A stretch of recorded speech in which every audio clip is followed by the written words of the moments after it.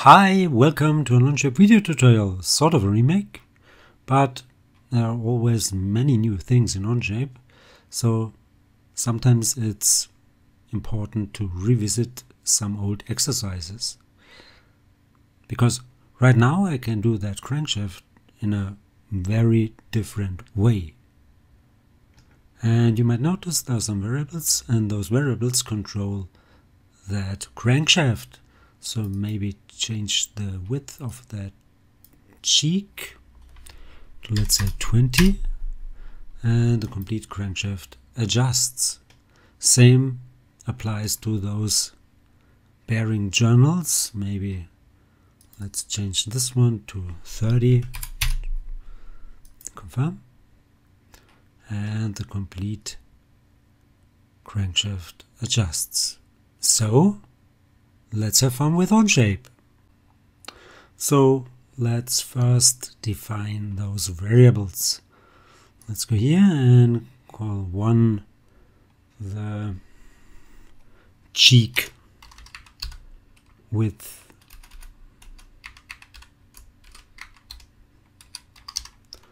and let's start with a value of 20 millimeters. Then I need a length or a width for the main bearing journals and for the rod bearing journals. And I will abbreviate those. So let's start with one, call this rod bearing journal, RB journal, and that value or length or width, whatever you want, let's call it length. And the value might be 40 millimeter. Confirm. Then another one, that will be the main bearing journal length.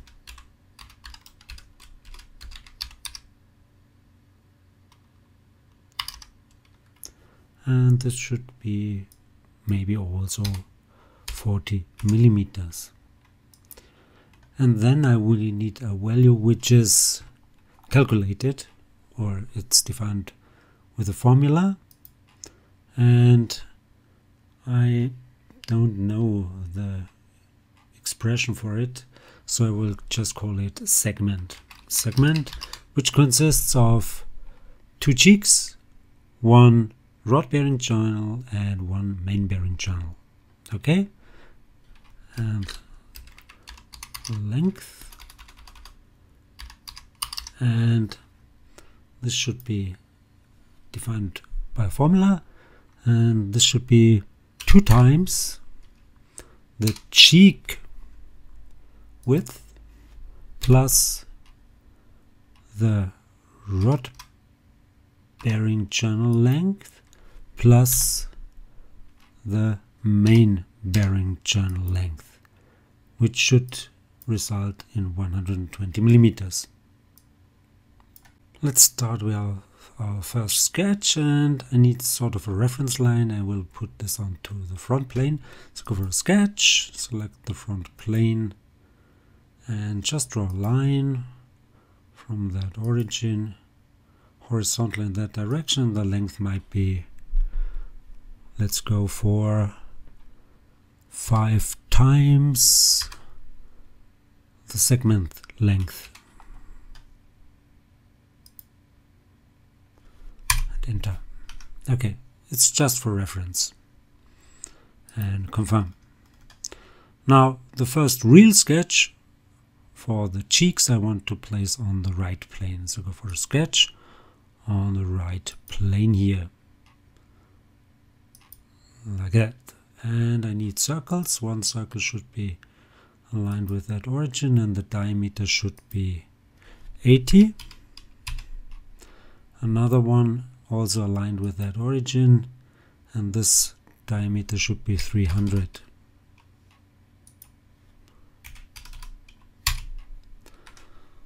Now add some dimensions. That distance here should be 40 millimeter, and the distance between this circle on the outside and that circle on the outside should be 167.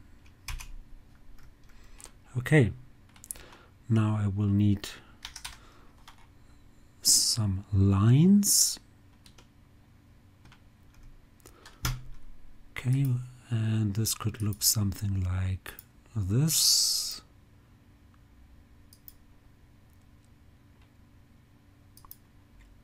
Okay, let's add tangent constraints here and over there.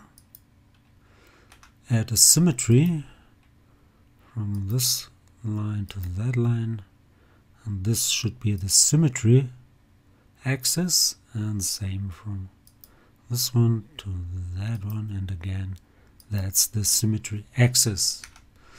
Now I need a dimension here, an angle which should be 40 degrees, and that distance here should be 150 millimeter. Okay, now let's trim.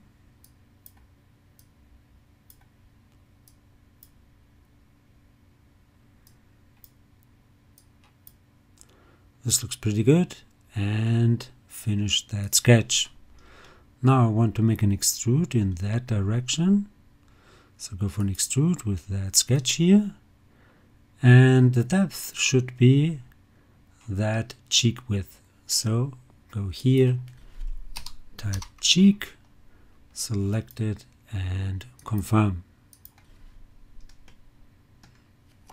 Now let's rename this part here. This should be a cheek. Okay, let's hide it. Now for the bearing journals, let's do a sketch on the front plane and hide that sketch 1, or I could use it, doesn't really matter. Let's go for that profile should look something like this.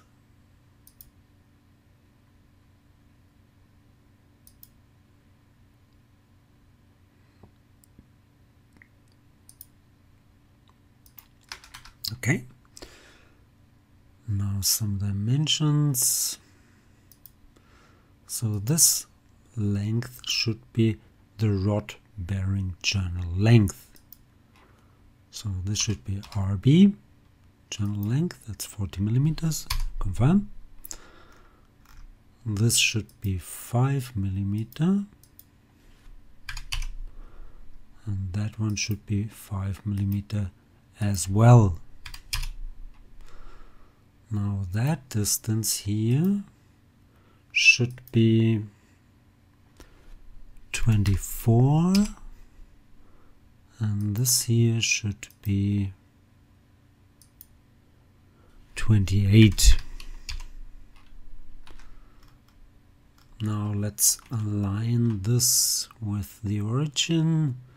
Go for coincident here, and that's the other way around, so let's change this one to 24 and the other one to 28 and confirm.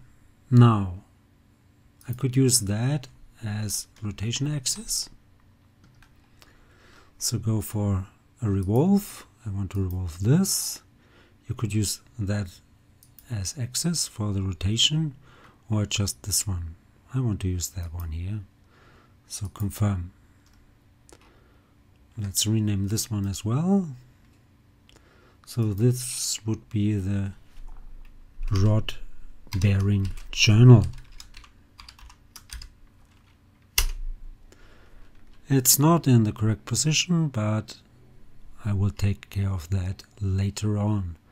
Let's hide this, and I can reuse that sketch here. So go for copy sketch and put it onto the same plane.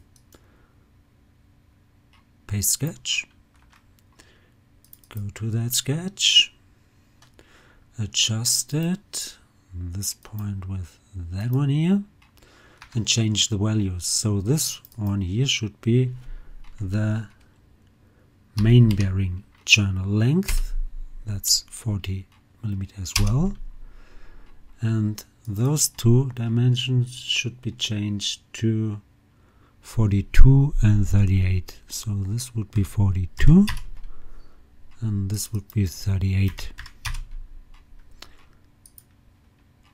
And again, make a revolve with that one, and the axis maybe this one, and confirm. Rename this one as well and call it main bearing journal. Now, in order to proceed, I want to make copies of those parts. I want to make copies in place, and that's possible with the transform command. This is something new. I don't know since when it is possible, but it's possible now. So let's start with the cheek. I need 2 copies of this one. So let's blend them in. This one should be transformed and be copied in place,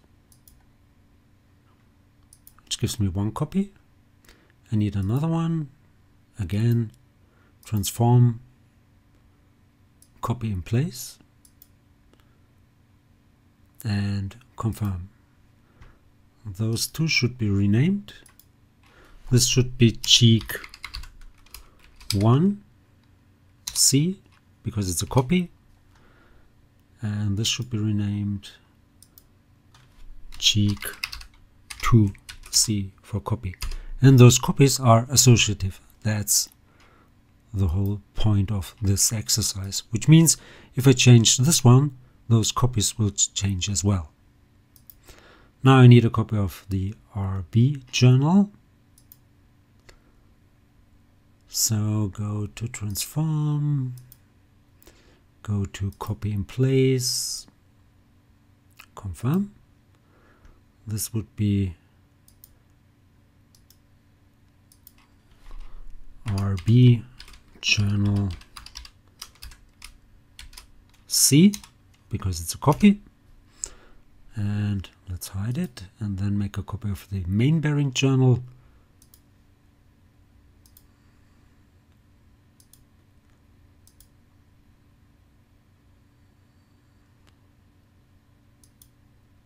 Confirm, and this should be main bearing journal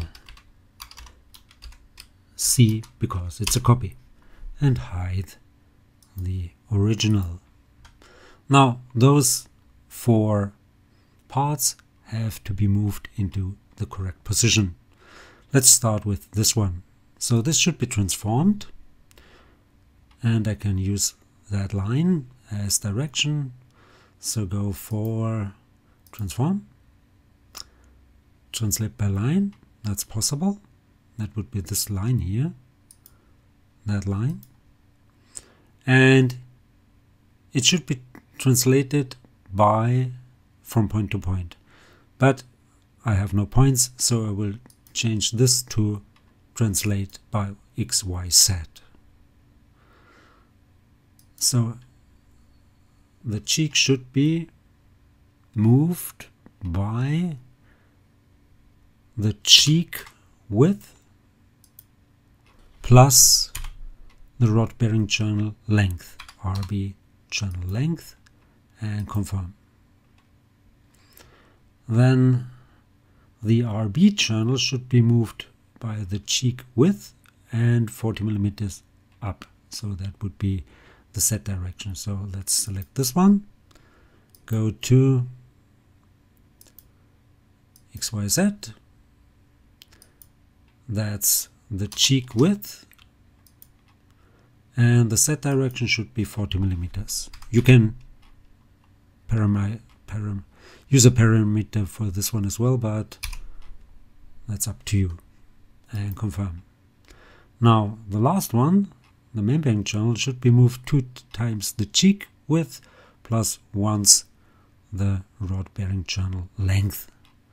So transform this one along the X direction, and this should be 2 times the cheek length or width plus the rod bearing channel length, and confirm, which gives me 1 segment. I could hide those planes, by the way. Now there's another new option which allows me to keep the tools if I do a Boolean operation. That wasn't possible before, so let's go to Boolean, and I want to make a union of those 4 parts. 1, 2, 3, 4, and I want to keep the tools, and confirm, which means I have a new part which is the complete segment. So let's go there, rename it and call it segment. Now I should hide those cheek copies and the channel copies. Now I want to use 5 copies of that segment. So I have to do it 5 times. Let's select it, go for copy in place, confirm, another one, copy in place, another one, again copy in place, 2 more,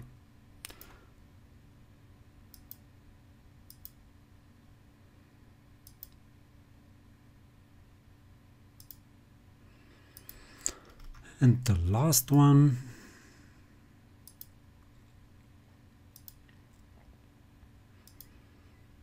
Okay, and it's always good practice to rename those parts, otherwise you will get confused. So rename this one to segment 1, and of course you should add a C because it's a copy. Okay, next one to segment 2C,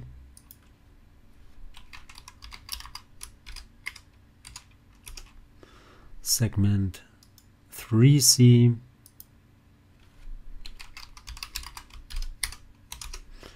segment 4C,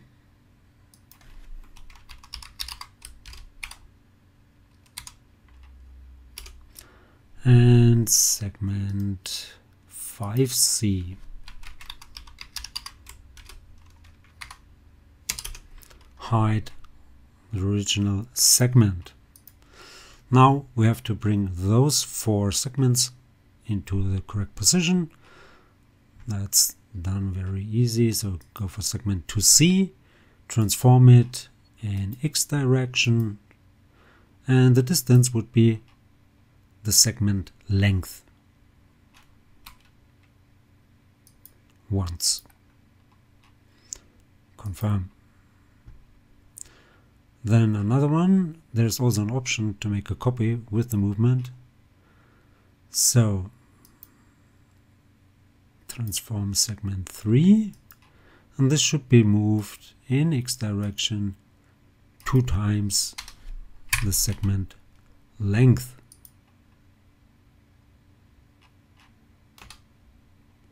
Confirm. Now this one should be moved 3 times the segment length.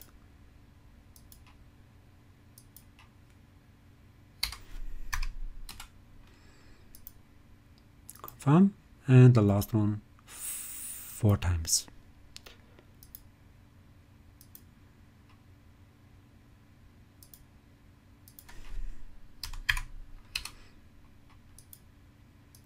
Confirm. Now if you want to test it, you should test it at every step, but let's just change this value to, let's say, 30, and it should adjust.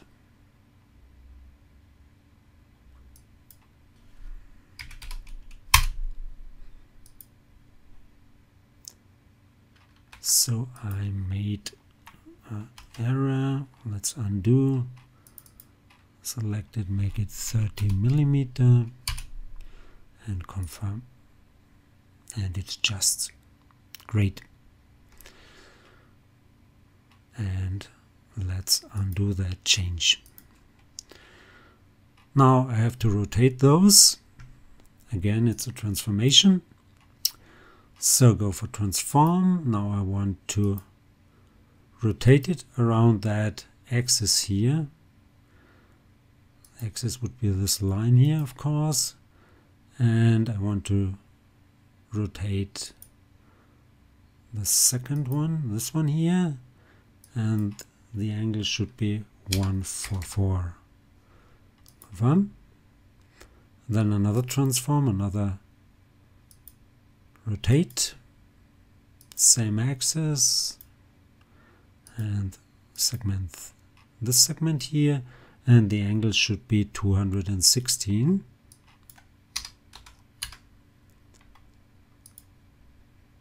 Next one would be this one here. So go for another transform, another rotate, this segment here, axis should be again this one, and the angle should be 288. And the last one,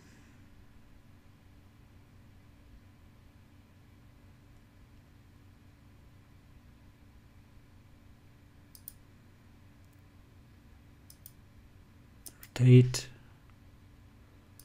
this would be the axis, and this should be rotated, and the angle should be 72.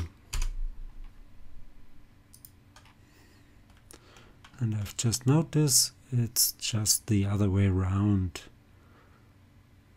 My preview crankshaft was the other way around. The angles were the other way around, but that doesn't really matter.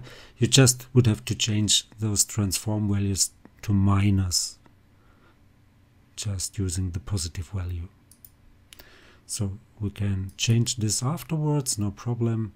Add here the minus, confirm, change this one to minus,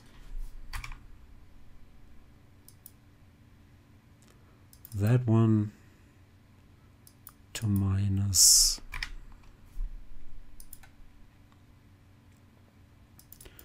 and this one to minus 144 degree, and confirm. Yeah, that's more like it. Now for the pulley end and the flange, same procedure. So let's go for 2 more sketches.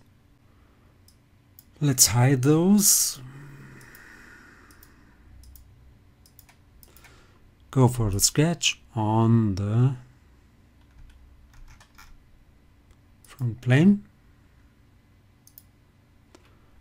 and this might look something like this here.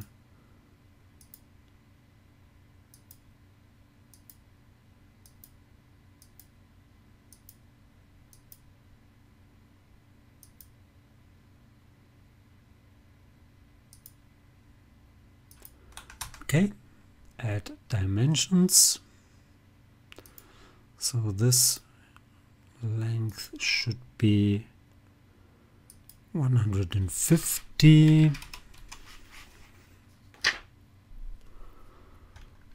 This here should be 5. This here should be 45.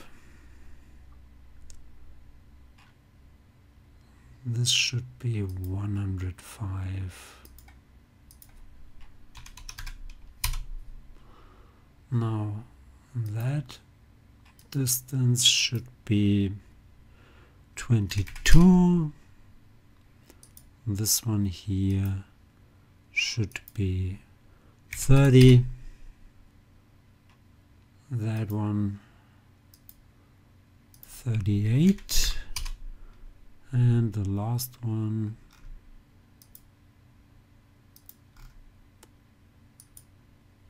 42. Finish that sketch, make another revolve with that sketch here, use that line as axis, confirm. Let's rename that part, call it pulley end.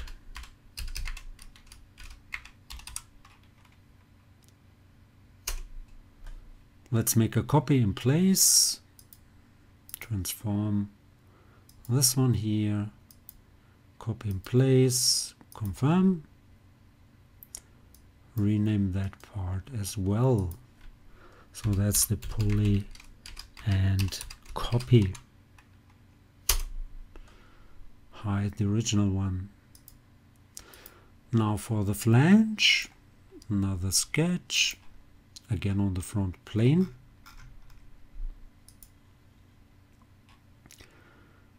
And that might look something like this.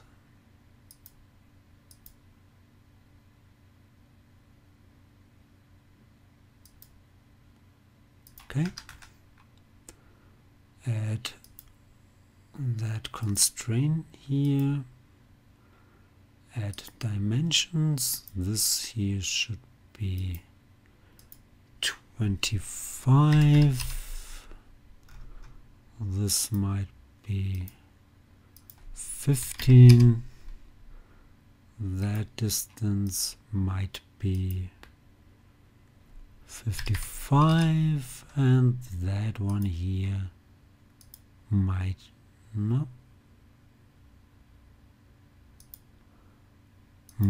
be 30. And I think I've snapped this one onto the wrong one, so let's just hide sketch 1, then I can do the proper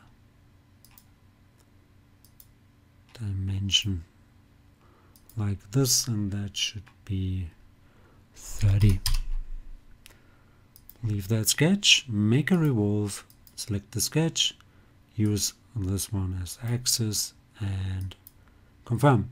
Again, make a copy in place, transform, copy in place, select it, confirm.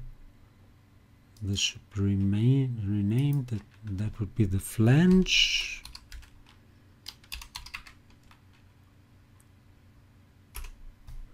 Hide it, and that would be the copy of the flange. So call it flange C. Now I want to make a last Boolean operation and put my crankshaft together. So go for a Boolean and maybe show all the objects you want to use. This should be visible, visible, visible. That's visible, that's visible. Yep, but I see that flange has to be transformed to the correct position. So go to translate by X, Y, Z, and that should be 5 times the segment length. And confirm. That's okay. And now make a Boolean operation. So I want this one, this one, that one, this one, that one, this one, and that one, and keep the tools, which gives you a really nice and structured model.